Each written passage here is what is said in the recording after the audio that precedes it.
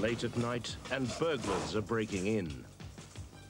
Who else but the Cook Report would be there to film them?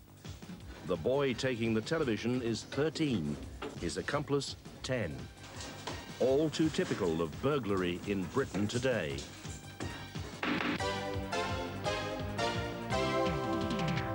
I reckon over 1,000. Over 1,000 jobs. Other than chaining him to the house, I don't know how to stop him. I'd like to talk to you about your activities as a fence.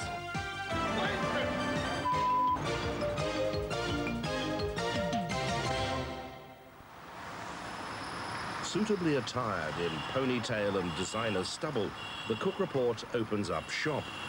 A second-hand shop to welcome thieves and stolen goods.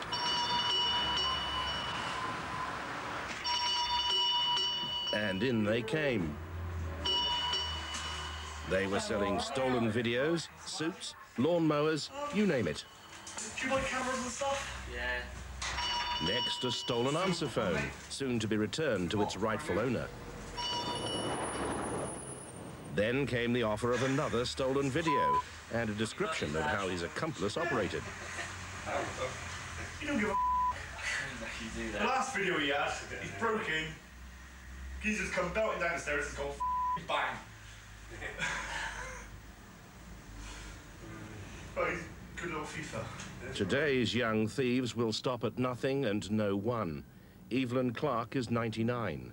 She's now recovering after a thief attacked her at home in her bed at 2 o'clock in the morning.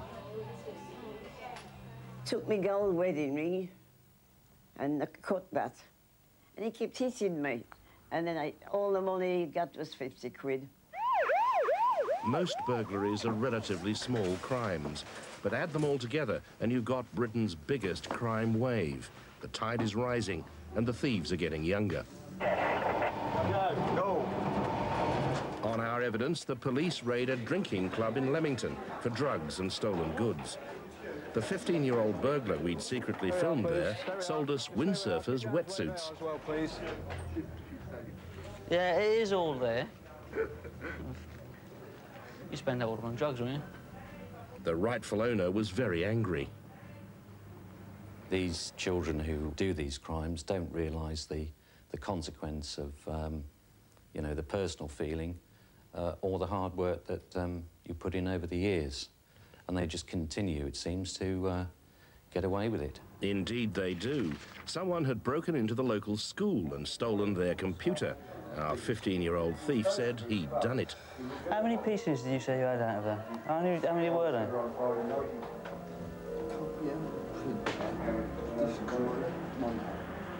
Yeah. The boy smoked cannabis as he discussed the newspaper report. The computer components, he said, would go to a certain second-hand shop just down the road in Warwick. Secretly, we filmed the young thief going in. He was to get just £10 for £800 worth of equipment. Hello, police emergency. We've got 2 youths breaking into a house. What's your address, please? A third of house burglaries are now committed by the under-16s. Straight away. Alan, 2 coming through for you. At Wigan. Many of their victims have been burgled several times. It's getting to the stage, really, where you get frightened of coming home. It's just soul-destroying, to be honest. Mm-hmm. I don't know. Sell up and disappear. Quick as we can. Emigrate. In the worst hit areas, the inner cities, the burglars often live just round the corner from their victims. We filmed the police in hot pursuit, but we also wanted to film the burglars in action. This is a fairly typical, not to say archetypal, Manchester street. Very Coronation Street, in fact. And we were told it was the ideal location in which to demonstrate how easily these days burglaries take place. So we rented a house, moved in some furniture and some infrared cameras. And sure enough, within a week, the burglars arrived. The only surprise was their ages.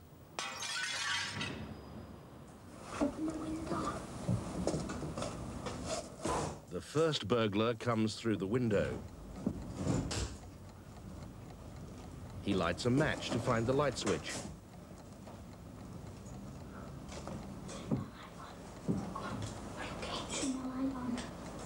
The sound of breaking glass had switched on our cameras.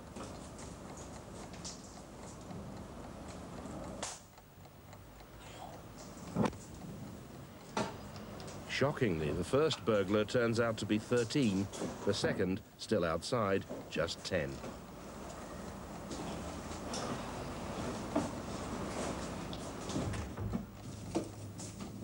The older boy has found a spare key. They move with confidence. Nothing is missed.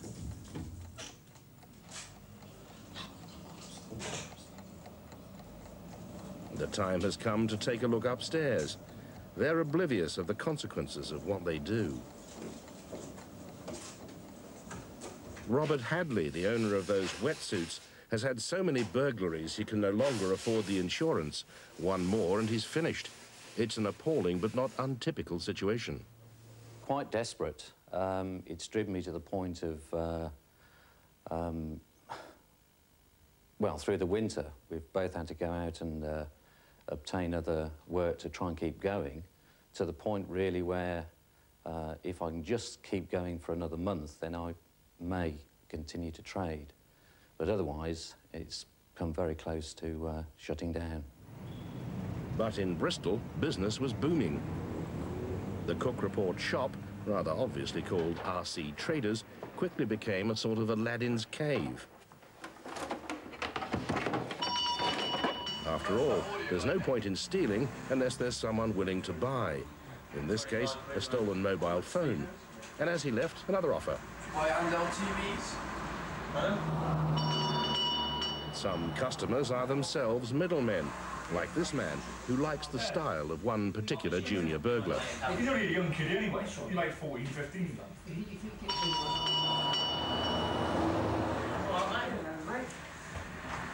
be interested in cards, did you? Any what? Check cards and switch. This man's a convicted thief with cases pending, but he was still selling credit cards we knew were stolen. Well, I left the counter for a short period of time, and when I came back, somebody had obviously jumped over the counter and taken my purse. As he talked, he confirmed the story, how he'd got his hands on her credit cards. What? A handbag. The cards themselves, and here they are, were offered to us in our shop in Bedminster, so we bought them. Oh, good grief. Some thieves we were getting to know quite well. Darren Tanner, for example, kept on coming in. This time he was selling a camcorder, ram-raided from Rumbelows the night before. His first conviction was at the age of 12 for stealing a Womble toy.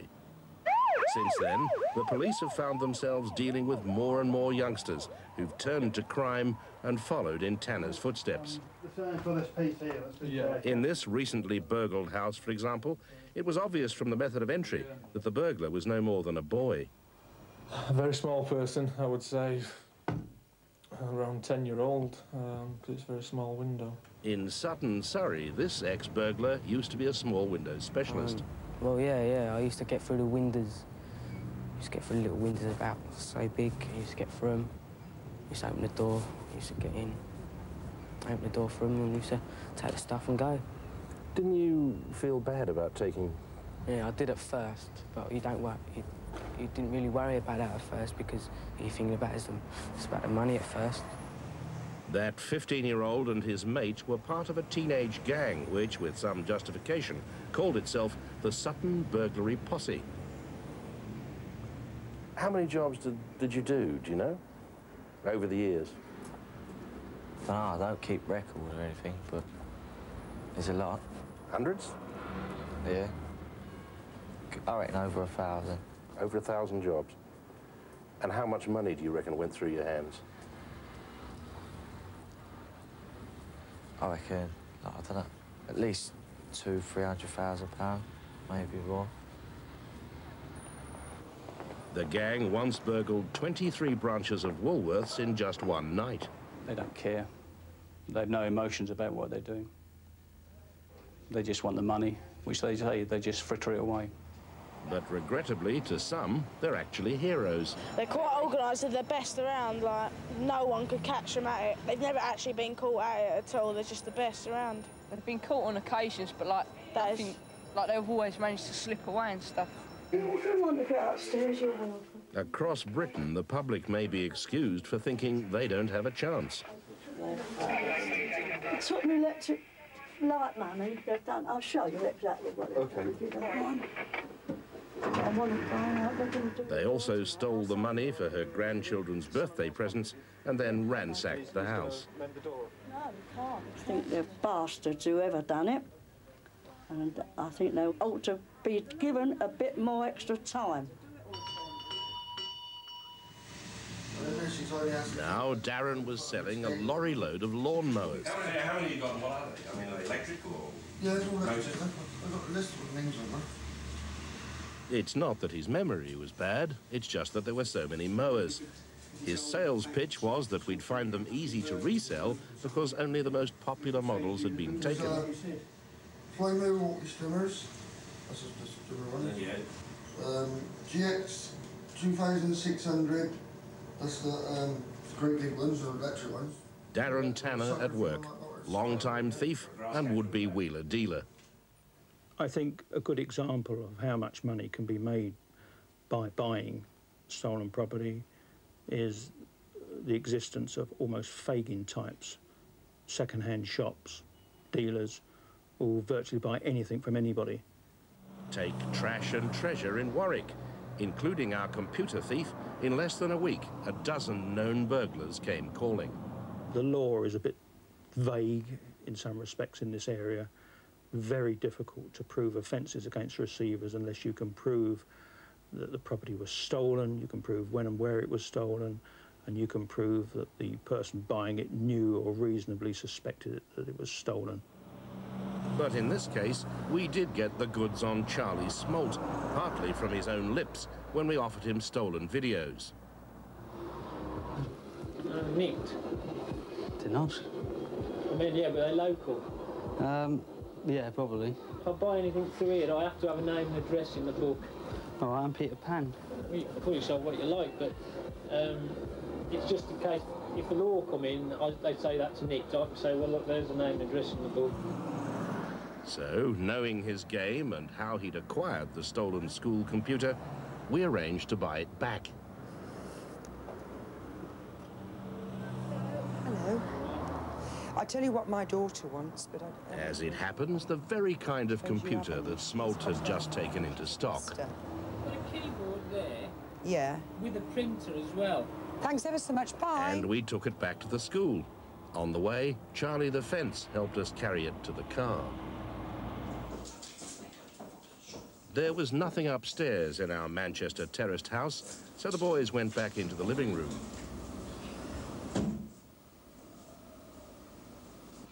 In the far corner, the television, and below it, the video. Professional as always, they leave the light off so they can't be seen from the street.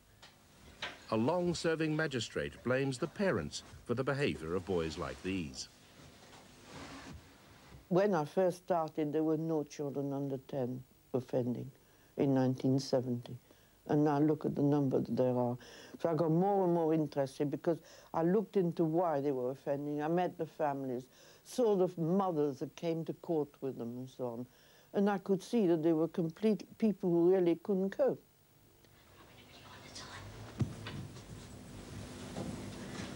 However, senior policemen believe that the system may be as much to blame as the parents. I think, unfortunately, one has got to conclude that even for quite young children, 10, 11, 12, that sort of age group, there may be some need for some form of secure custodial arrangements, at least in the short run, to control this offending behaviour. What happens to them then, after that, is a matter for child care experts and so on. But they are not doing themselves any good, and they're certainly creating a major impact for victims. The parents of these boys say they're going to sort them out in their own way, whatever that means. But as the father of a member of the Sutton posse says, that isn't so easy. So how do you feel about all this? Terrible. Absolutely terrible. But other than chaining him to the house, I don't know how to stop him. I don't know how to stop him. The Sutton gang even left their own calling card behind, including the number to call for help. They knew all the tricks, but they knew the law even better. When he found out that when he went to court that there wasn't, because he was of an age where he couldn't be prosecuted any worse than what he'd already been prosecuted, they all found that it was like an open licence to do the robberies, and they just carried on doing them. And in Bristol, the thieves carried on coming in. Darren Tanner went to Borstal as a youth, but despite 15 convictions for 33 offences, he's not yet been behind bars. Now he's hawking stolen suits. So what happened in this store in January? On Tuesday the 25th, we had a break-in.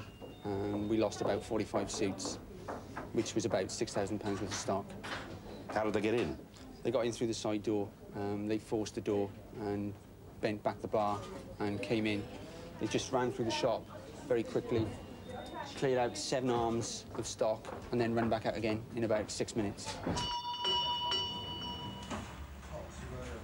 Tanner brought in one of the suits. And we took it back. Is this one of the suits that went? Yeah, we lost 45 suits, exactly the same as this, in various different colours, and we lost all the Navy suits. And this is definitely one of the Navy suits that we lost. How can you tell?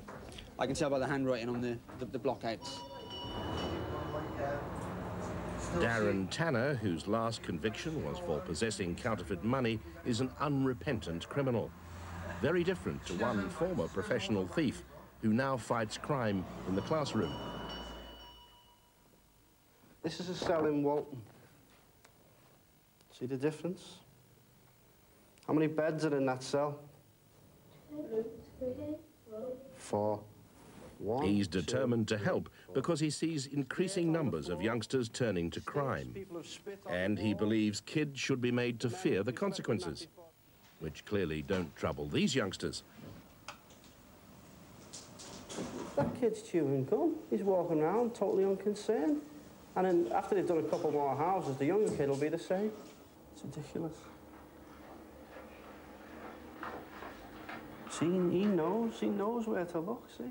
He knows that there's stuff hidden on top of cupboards. So he finds the key.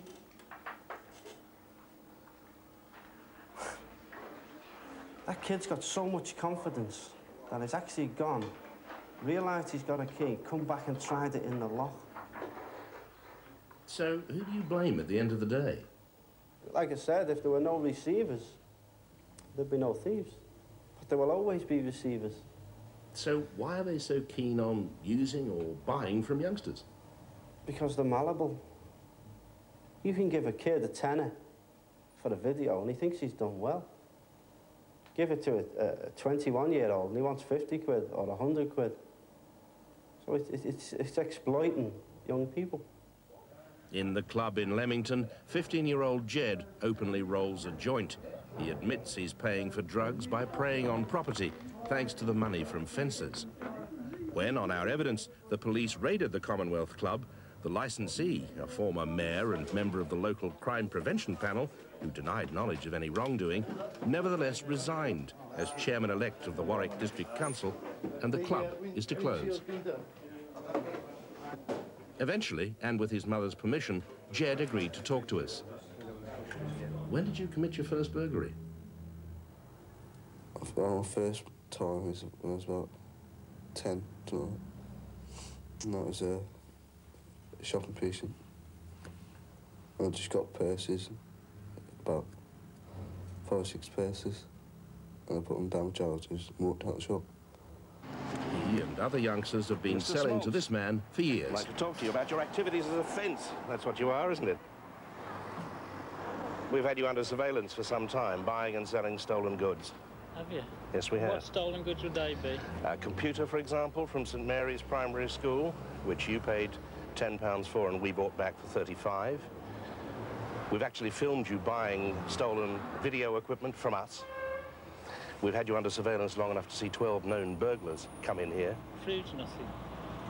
But Jed was unequivocal. He knows how Smolt does business. if it's nicked, he'll give you a lower price, but if you don't, he'll give you a bit more for it. Did you tell him the computer was stolen? No. Well, he knew it was nicked, I'm sure he did. It's like, you wouldn't exactly get a BBC computer in your house, would you? So what are you saying? That you're a fence. Well, I'm telling you I'm not. It's as easy as that. Well, we have the proof that you are. We've actually bought back stolen goods that you bought. St Mary's Primary School have it back now and are very pleased to have it. Have you ever been in the second-hand business? Yes, we have been. And we know the kind of people who come in if you put the word about. The trouble is, they're prone to come in the back door too. The irony is that here we are with a shop full of stolen goods, and what happens? We get burgled. They kick the door in, there's the lock, and they cut through this steel mesh here with bolt cutters. There really is no honor amongst thieves. What did you do with the money? I used to buy, like, clothes, like nice clothes, go out for meals, take people out, go Alton Towers and, like, Margate and that, all sorts of things. Buy cars? Yeah. I've got, like, friends have bought cars. I've bought a few cars. The police go in after another young offender. All too often, there's no constructive motive for robberies committed by youngsters. The money, a tiny fraction of the real value of the stolen goods, is just frittered away. In the Manchester house, the TV and video are going that way too. I don't think anyone's ever seen a video of that caliber before. I mean, that is amazing. That tells me that today's society has got something radically wrong with it. Unfortunately, there's little agreement on either the cause or the cure. For the vicar who knows that 10-year-old, there's no answer in sight. I think somewhere we need to break into the cycle, really, that keeps perpetuating itself. And there aren't any easy answers at all. But I think one thing we definitely need is more resources put into education and youth work for these children. And more positive, there's a desperate need for more positive role models, more, just more positive adult influences that will be of a positive kind. Across the country, the Darren Tanners of this world, cocky, aggressive and totally unprincipled, are the worst possible kind of role model. When we challenged Tanner, he offered to explain himself in the presence of his solicitor. At the appointed time and place, there was no solicitor and no explanation. Well, Mr. Tanner, you wanted an interview? Here's your chance. Wait till the police come, you'll get one. Now, I want you to tell us about the stolen goods that you sold to us. One year, I'm going to down. Wait till the police come, they're on their way. I want you to tell... Tanner disappeared into a pub and stayed there. Or brought into us. Is that right? Yes. First one steps here, mate. As our TV and video recorder also disappear, is it too late for these two boys to step back from a life of crime? I hope not. Obviously, I fear that... My fear is that it might be, but I hope not. I don't believe it's ever too late.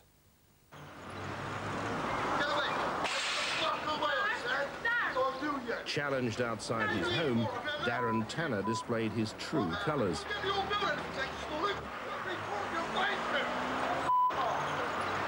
A small-time crook who never questions his criminal lifestyle, but doesn't want to answer for it. In the Manchester house, a last word from the boy burglars. When they returned to find we'd removed anything else of value, they trashed the place. And there's little the law can do to stop them.